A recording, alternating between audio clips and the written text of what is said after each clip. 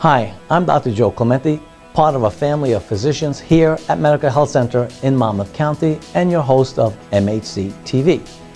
Coming up, a tour of the walk-in at Medical Health Center in Middletown to meet our first-rate healthcare experts right in your own community, where we can take a closer look at healthcare needs and treatment options.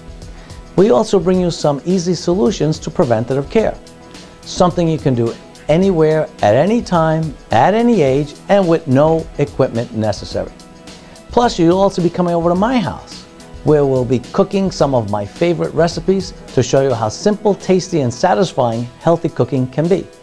So join us as we keep our community connected to good health.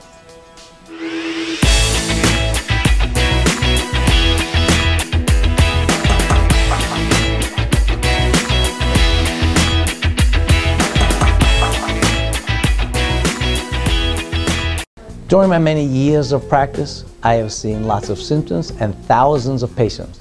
Sometimes they can become overwhelmed by their medical concerns. So whether it's about simple health concerns or more serious ones, patient education is vital, and that's why we're bringing you this show. I'm Dr. Joseph Clementi, and I founded the Medical Health Center to give our community easy access to a family-friendly, traditional approach to comprehensive multi-specialty care. Medical Health Center in Middletown, New Jersey is a state-of-the-art facility that can test, treat, and address multitude of health issues right on site. You can simply come in to our walk-in center. Whether you're just dealing with a bad cold, a flu, or something more significant like chest pains, or maybe you need an x-ray or stitches, our team of doctors is here to assist. Aside from this hub facility in Middletown, we also have sister centers located in Tinton Falls, Red Bank, and Hazlet. And now that Medical Health Center is a division of Barnabas Health Group, we also are connected with Monmouth Medical Center, Newark, Beth, Isreal, and other Barnabas health systems throughout our state, which expands your access to expert care even further. MHC-TV is here to help explain and demystify the variety of health issues and treatments with leading doctors in their fields who practice right here and are available to you. So come on in and let's get started.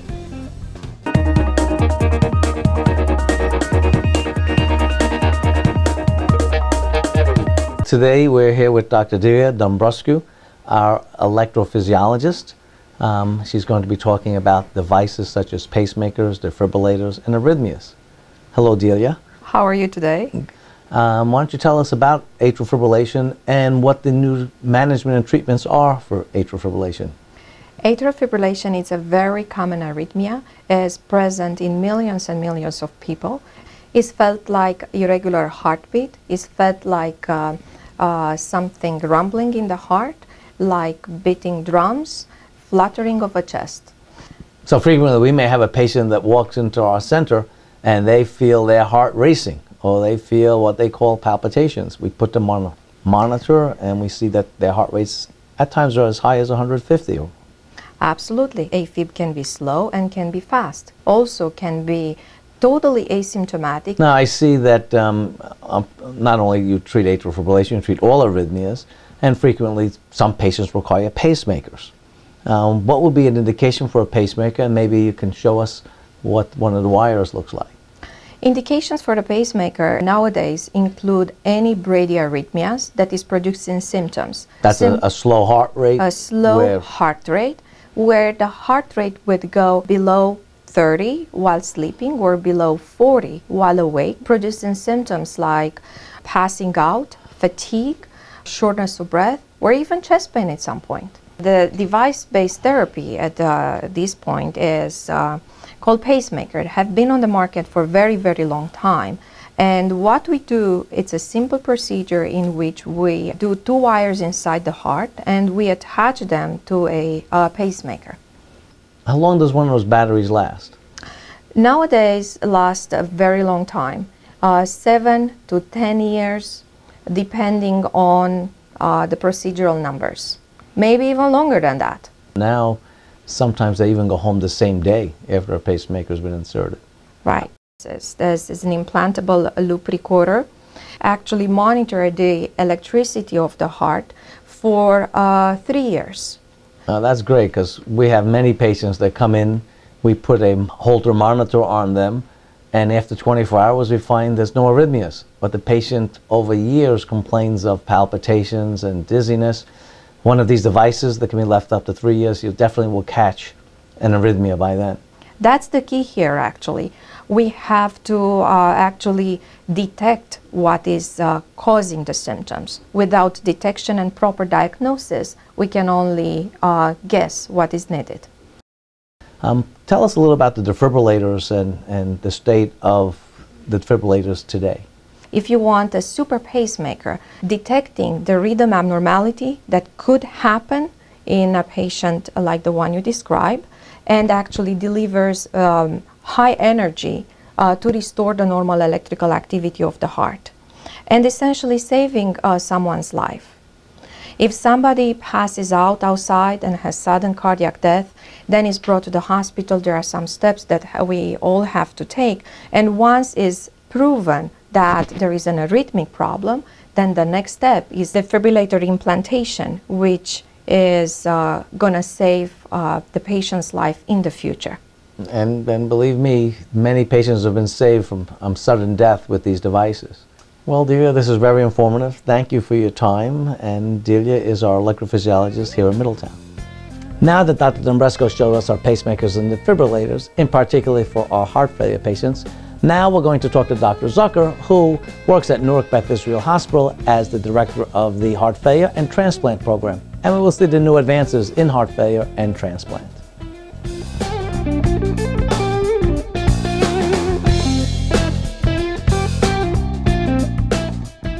We're here today with Dr. Mark Zucker, the director of the Heart Failure Treatment and Transplant Program. Hello, Dr. Zucker. Good afternoon, Dr. Clemente. How long have you been the director of the transplant program here? It's hard to believe, but we're now going on 23 years since I arrived in New Jersey from Chicago. Heart transplantation is now the gold standard for patients with end-stage heart failure. Expected survival after a transplant approaches about 13 years. Let's talk a little bit about the patient that needs a transplant. Obviously, we talk about end-stage heart failure and their survival 1 to 2 years, but what's the type of patient that you look for? Today, we would consider transplantation routinely in a patient who's in their early 70s as an acceptable option for that.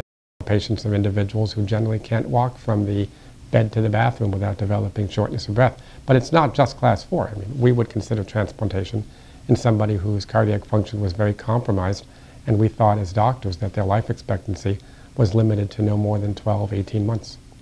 So when we look at a transplant patient, you have to have a team, right? And you have and there's very rigorous protocol before and after. You want to talk a little bit about the team and what a patient needs to go through? Well, successful programs are highly integrated programs that tend to involve social workers, nurses, pharmacists, dietitians, cardiologists, cardiac surgeons, and I think you get the sense that it's a multidisciplinary team of all individuals working together to try to make sure that we've identified the right individual from a medical point of view and the right individual from a psychosocial point of view, such that we're confident and comfortable that that patient will likely survive the operation, has the financial resources to survive the operation, and has the family support to survive the operation. And then post-transplant, there's another pretty rigorous program to follow. The early perioperative period is very rigorous, but once you get beyond about 3 to 6 months, the patients pretty much return to normal function. After 1 year, we see them no more often than every 3 to 6 months. And obviously, there's probably many more candidates than hearts to go around. The estimate is that there are, and I don't know for sure if this estimate is correct, but that there are 50,000 potential individuals who might actually benefit from a heart in any given year. We only have 2,200 or 2,300 donors. Patients that may need a heart transplant, but for instance have cancer or have kidney failure or have significant lung problems, they won't be candidates for the transplant. You've identified a population of patients that's becoming increasingly problematic for us, and so we use mechanical pumps. This is an example of one of the mechanical pumps that we use. It's one of 2 that's currently approved for use as what we call a left ventricular assist device, or an LVAD. And now, I mean, when you insert one of them, do they go in the body? Do they come out of the body? So this pump actually fits inside of the body. It enters through an incision in the midline. We connect this to the apex or to the tip of the left ventricle. This returns the blood to the aorta, and this is not connected to a drive line, but there's a tube that comes out of the body to provide power to this pump, and there are 2 batteries that the individuals wear, sometimes under their shoulders, sometimes they drop them in their pockets, and those batteries power these pumps for upwards of 12 hours. And it's remarkable because we have some patients that come walking into the office and they have a nice smile on their face because they're walking into the office with them. We have patients with these devices, and other centers have had patients with these devices who go skiing, who do all normal activities of daily living. There are limitations, though. It's important to understand that because you have a drive line coming out of the body, you can't go in the pool, you can't go in the ocean. It's a little bit more complex to shower. And what do they have to worry about? What are some of the complications that can occur being on a pump? You can have a bleed from your stomach. If the anticoagulation doesn't work, you can unfortunately wind up with a stroke. The drive line, because it exits the body, puts you at risk for infection. So they're not necessarily entirely benign. And as I said before, we consider transplantation as the last resort when nothing else works. We would consider this probably as a step before transplantation, but certainly I would prefer to do more non-invasive or more conventional interventions. And if you have to have one, I imagine that's life-changing to the patients. It is categorically life-changing to the patients. What's new? What's coming up? What can we expect? What I see coming down the pike, so to speak, is that we might be doing stem cell therapy to try to fix the patient's problems. We might be doing gene therapy to correct the genetic defect that causes the heart failure to begin in the first place. And as we were talking earlier, you're starting a stem cell protocol now. We are actively involved in a stem cell trial in which we take the patient's blood, we take the stem cells out, we replicate the stem cells outside of the body, and then we re-inject those stem cells into the heart using a 3-dimensional mapping system to make sure that we've put them in the right spot. This trial is being performed for patients who have intractable chest pain or angina. There are other studies coming down the pike to evaluate and treat patients with stem cells for heart failure and for cardiomyopathy. Well, Mark, this has been very informative. Thank you for your time, and good luck with your program. Thank you so much.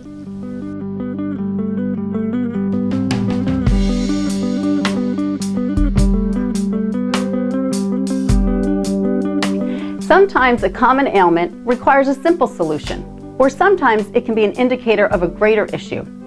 Either way, any concern should not be ignored. If a woman comes in with chest pain, the first thing we would do is get a comprehensive history, family history, see what medication she's taking, what kind of activities she does. Once we get the history, then we would do an EKG, and we would have to do testing such as an echocardiogram and a nuclear stress test. In women in particular, it's important to do a nuclear stress test because very commonly their EKGs can be abnormal. So it really is more diagnostic to do a nuclear stress test as opposed to a regular exercise stress test. If more treatment is ever needed, we're able to refer you to a variety of experts and subspecialists within our Barnabas healthcare system. When your family joins our family of doctors, you gain immediate access to quality care, no matter what your age or ailments. Whether your needs are pediatric, elder care, women's care, or issues ranging from cardiovascular disease to weight management, or even simply clarifying medications and doses. We all know how important diet and exercise are to good health. So here's a fun and very accessible solution to get you and your loved ones moving. When it comes to kids, it's great to get them involved and away from that computer at an early age. Dance not only builds fitness, but also discipline, self-confidence, and real, not virtual friendships. These are all great developmental tools that they can carry with them for life. Hi, I'm Miss Sheila, and welcome to Middletown Dance Academy. Physically, dance is amazing because it creates stretch, strength, as well as technique in your body. It teaches them how to memorize, how to comprehend on a quick basis, and how to be competitive at the same time. The body ends up looking long and lean with a lot of muscle tone behind it. Dance is important to one's life not only because it's a great form of exercise, but it just gives the dancers the courage and the strength to actually get in front of an audience and perform no matter what they're doing, whether they're speaking in public, whether they're dancing in public. To have dance in their life and to have exercise and health in their life is very important to them. It carries through their entire life. I take dance because I have my team behind me and they're my friends and they surround me, and it keeps my body in shape, which is very important, and I drink a lot of water when I'm dancing and it helps me stay healthy. I chose this because it's something that I love to do and I've been doing it my whole life, and it just gives me a sense of like leadership and team and everything. It just brings it all together. I definitely think I'm going to pursue it in college, and I don't know where I'm going to take it after that, but I definitely will keep it a part of my life. Dance is accessible because there are dance studios all over. And if you're not at a dance studio, they provide it at the gym or at churches, different facilities like that. I mean, it teaches me how to manage my time well, I think. I would never give up dance because it's just like a part of me now. Like, I've been doing it for forever, and it makes me feel good, and I love it. I hit some mad moves when I'm out at parties. It's crazy. It's good, you know, do anywhere. That's what I love about it. I can never give it up. Try it, because you don't know if you're gonna find that love in it like anybody else does. And you get like a feeling when you dance, and you can let all your emotions out and just be yourself. Yeah. Guy dancers are great. Yeah, actually a lot of like male dancers that we see are like physically fit men, yeah. And with their strength, they bring a lot to the dance room. Why not? You could be around like 50 women. Basically. It gives you balance, actually. Like football players take ballet for balance, so. And it leads to making healthy choices.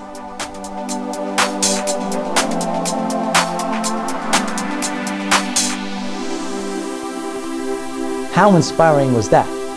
At our age, we don't have to do it at that pace. But dance is still something accessible to anyone, at any age, in any weather, no excuses. So go ahead, even if it's just learning some new moves in the privacy of your own home, stand up and start moving.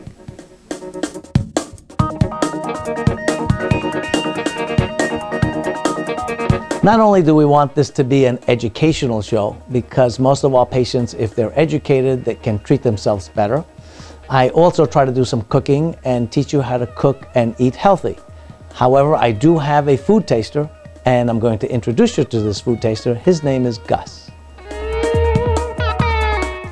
One of my favorite things in life is enjoying good food. But I also know that food plays a serious part in our health, especially heart health. Right now, the all-you-can-eat and supersize me mentality is rampant in our society. It's even to the point where many people feel gypped if they don't eat all they can, or get a supersized soda that they paid for. One of the simplest and most important things you can do is to remember that before you even open your mouth to order, think about portion control. So let's go in the kitchen and I'll show you more about what I mean. Hi.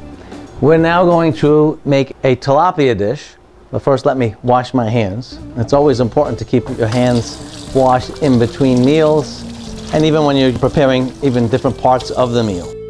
So these are 2 fillets of tilapia. I just put some lemon on them before we started, because the trick to this is lots of lemon and lemon zest.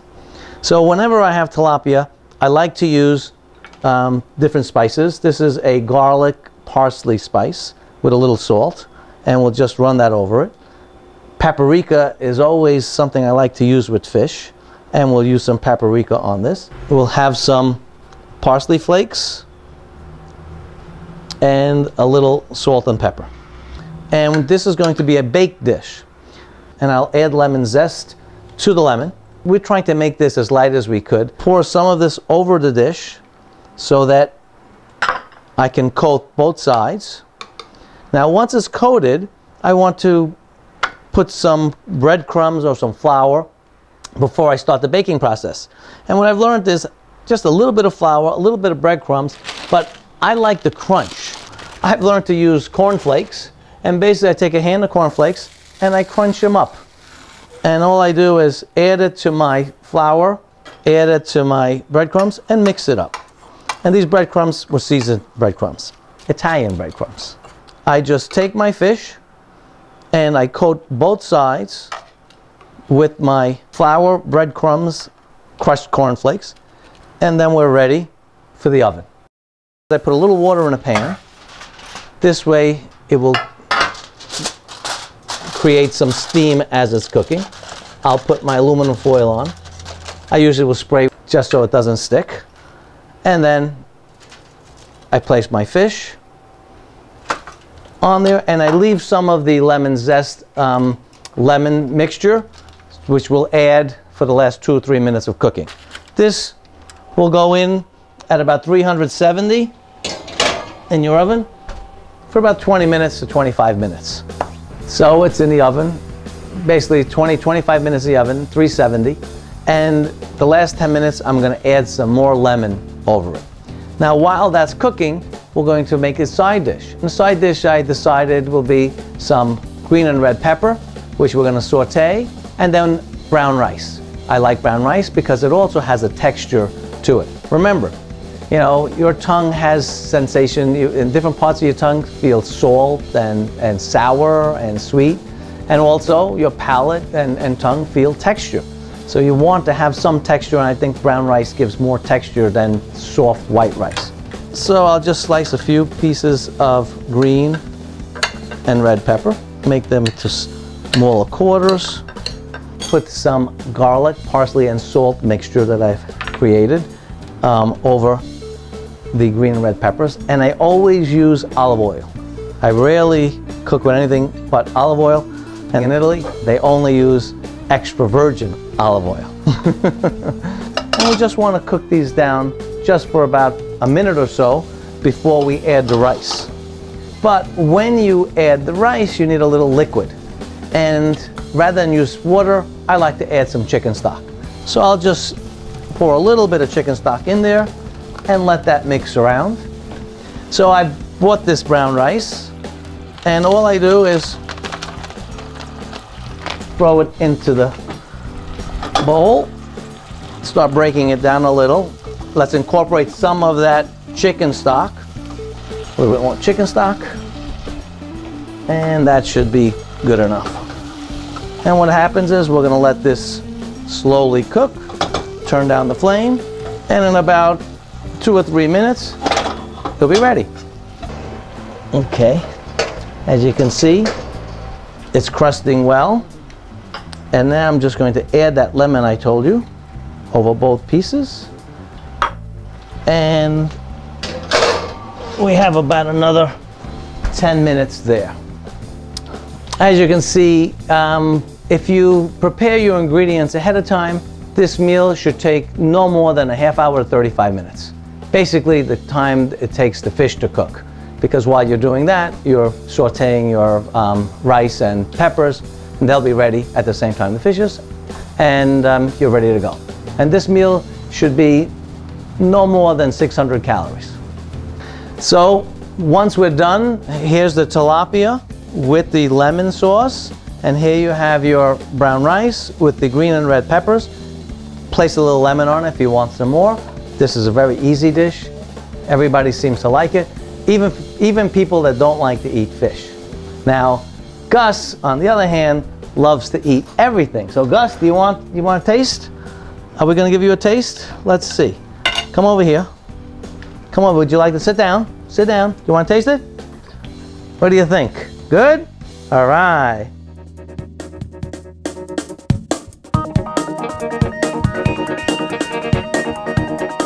I'd like to take a moment to talk to you about preventative care and self-reliance. In other words, taking control of your own health care. Sure, we live in a time when medical innovation can offer you pills, stents, and surgery. And what's it going to be? Stents and surgery, or diet and exercise? Thank you for joining us. We hope we've educated you about cardiac issues. We also hope that you've been inspired to get up and get moving, and most importantly, to take greater preventative control of your life. Remember, choices take only a moment to make, but can last a lifetime. So make sure yours are healthy ones for you and your loved ones. We will always be accessible, whether it's in Hazlitt, Middletown, Red Bank, Tinton Falls, or any of our other offices. Whether you come to our walk-ins, whether you have a question, whether you need to have some specialists, please contact us. We're there for you. We'd like to welcome Dr. Ricca to our new Hazlitt office.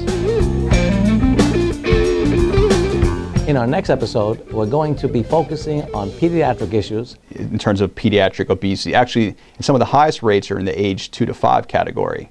Even in the state of New Jersey, it's 17% of children aged 2 to 5 are obese, and about 10 to 15% in the adolescent age group. To get them to follow has to be from the whole family, in terms of the exercise and the nutrition. All the brothers and sisters and both parents need to be on board, not just to say this one child in the family is overweight or obese and they're going to follow this plan, but everyone else is going to do something different, because then they feel alienated and they don't follow through. Half your plate should be filled with vegetables, okay, non-starchy vegetables. A quarter of it would be your protein, or the size of your palm, and the other quarter, an average fist size, would be the carbohydrate. You're looking at 776 calories, which is actually 64 teaspoons of sugar that you're pouring into your body, yes. As well as we'll focus on a local high school football team. Also, our track coach, told us soda is bad for you, and ever since I stopped drinking soda, I've seen a lot of benefits in my skin and in my performance on the track and football field. And lastly, I'm going to cook a zucchini dish with zucchini in a red sauce, pecorino romano cheese over pasta. Portion control, you can eat well, you can make great dishes, and we'll see if Gus likes that. I'm Dr. Joe Scamenti, keeping the community connected to good health. See you next time. Since this is an educational show, if you have any questions or would like to see particular topics, please contact us and maybe we'll use your suggestions. Write to us or use our email address and let us know.